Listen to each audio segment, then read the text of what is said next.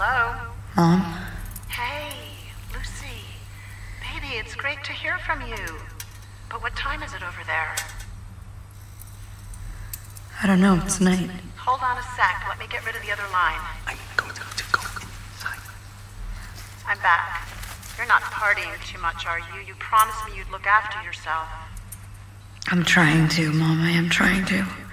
Well, thanks for calling out of the blue like this. Your father's gonna be sad he missed you.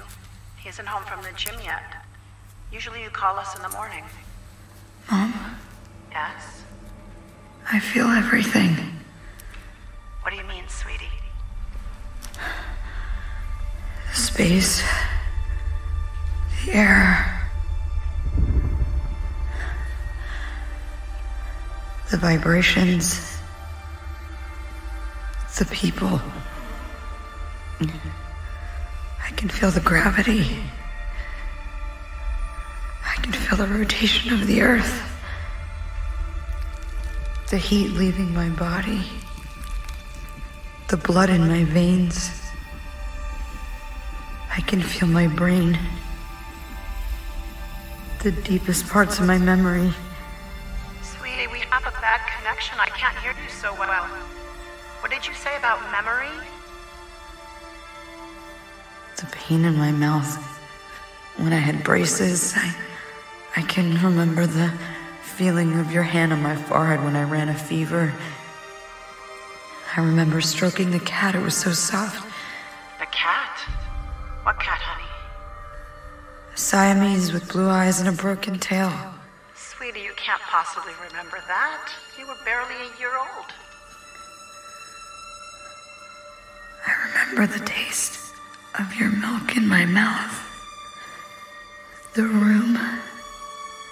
The liquid. Sweetie, what are you talking about? I just want to tell you that I love you, Mom and Dad. Sweetie. And I want to thank you for the 1,000 kisses that I can still feel on my face.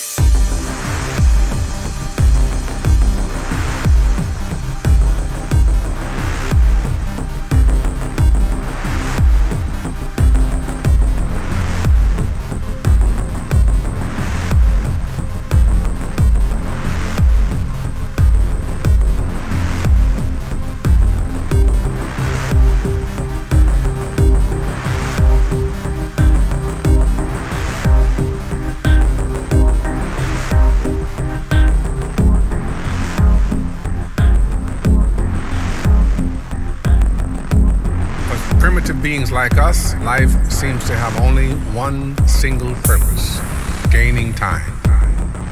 And it is going through time seems to be also the only real purpose of each of the cells in our bodies. To achieve that aim, the mass of the cells that make up earthworms and human beings has only two solutions: be immortal or to reproduce.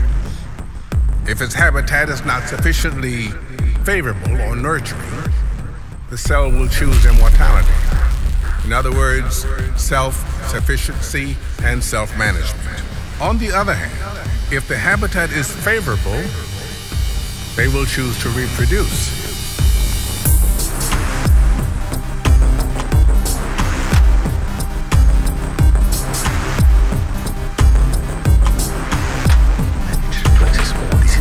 Electrical impulses.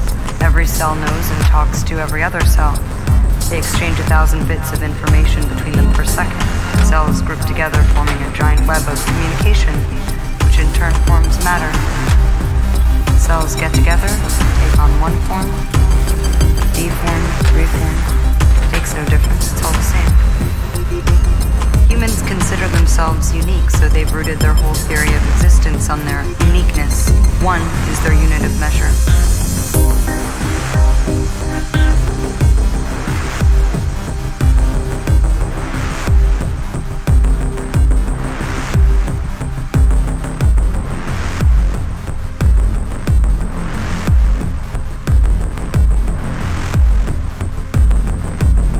But if humans are not the unit of measure, world isn't governed by mathematical laws, what governs all that? Film a car speeding down a road. Speed up the image infinitely, and the car disappears.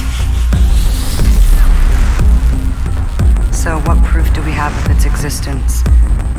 Time gives legitimacy to its existence. Time is the only true unit of measure. It gives proof to the existence of matter. Without time, we don't exist.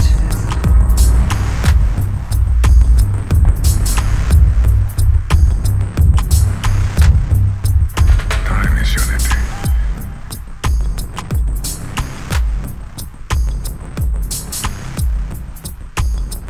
Time to go then.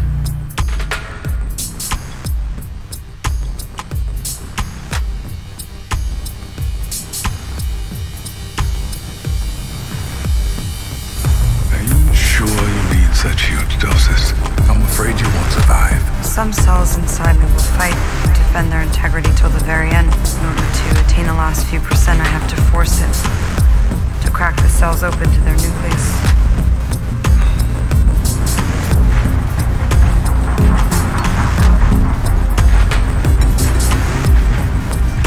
All of this knowledge, Lucy.